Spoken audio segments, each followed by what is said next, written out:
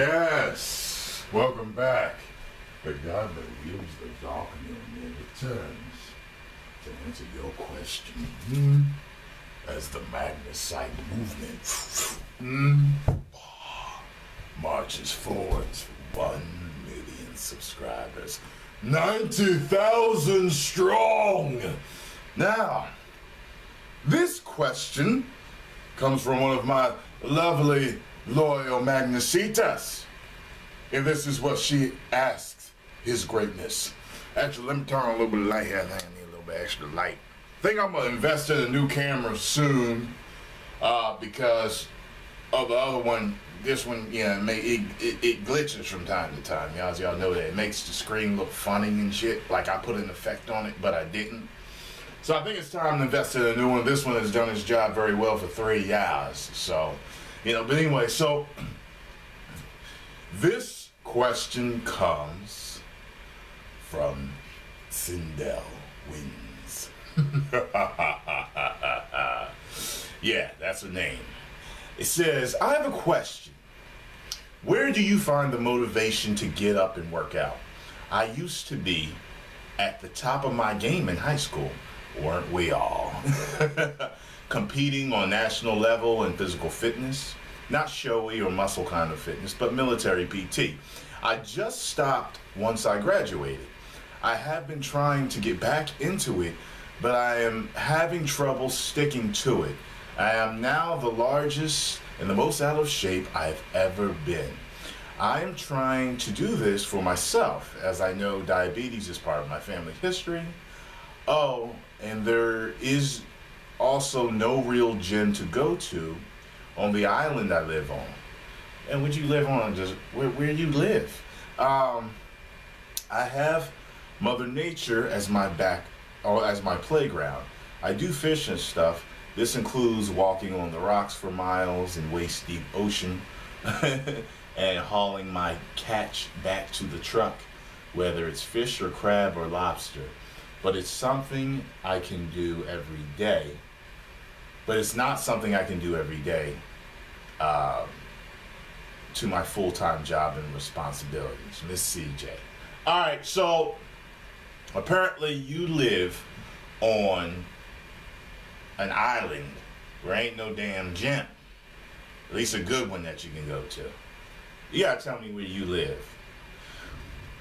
First of all, I'll answer your first question. Where do I get the motivation to get up?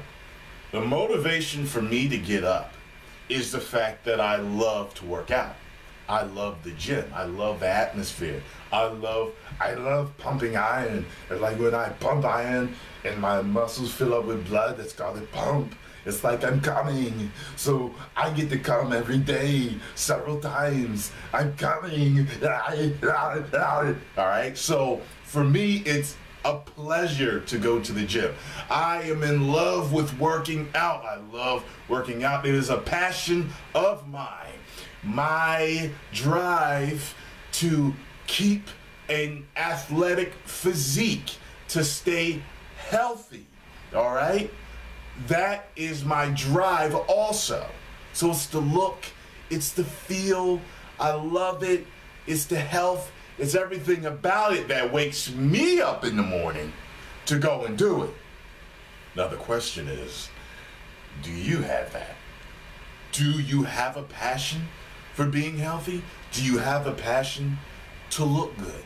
Do you have a passion to be in great physical shape, to be fit?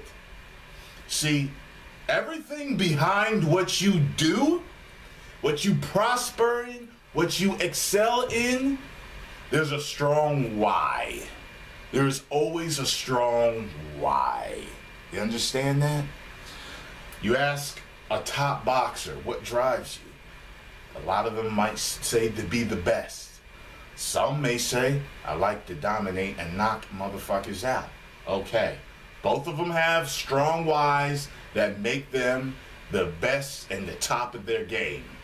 Find out. You have to create a burning desire for your physical fitness in order to succeed. See, when I go to the gym, it's not work. I don't look at the gym like a job that I hate, okay? I'll give you an example. If you hate going to the gym, okay, or at least hate working out, if you hate it, you got to learn to love it. And I know that might sound weird. I'll give you an example of it. I used to hate running. And there was a point in my life where my metabolism started to slow down, which was part of me eating too much toxic food and not detoxing properly, which is part of it. You need to get you need to take care of your diet properly. Detox, make sure you're eating plenty of vegetables and fruit, organic, as natural as possible, all that stuff, because that'll help bring your weight down. But anyway, I started to run, and the running definitely helped. But I had always hated running. The only part of running that I like is sprinting. I was always fast, so I like sprinting. I don't like cardio running, just running to run to burn fat. Well, I started running, and first few days or so it was hard. But then I caught the runner's high, and I started to love running. I started to embrace it. I was like, I gotta get me some running shoes. Like, I was about to start becoming part of them, the whole subcultures of runners. I don't think I want to do any marathons. I just think that maybe I'll do a 5K. Maybe I'll do a 5K one day. But I don't think because I think it burns the body out. That's my whole, that's my view on it. I've seen a lot of long distance runners and they age prematurely. Just like people that are in the gym too much age prematurely. Especially if your diet ain't right. But does that answer your question, like where I get it? You know what I'm saying? I'm a single man right now too, Attracting a beautiful mate, okay, is also a reason why I stay in shape, okay? Being in shape for whoever I do marry. She's gonna want to have a strong, virile man that can handle things. Hey girl, you need that pickle jar open? You know what I'm saying? I can do that. You need your back banged out? I can do that. You want a man that can carry you over the threshold after we get married? I can do that. You understand? You want a man that you feel safe around, that you feel protected with? I can do that. There are many things that encompass why it is what I do. Many subplots in the movie. But just one main plot, and that's because I love it. You get what I'm saying? So, that's all I got to say.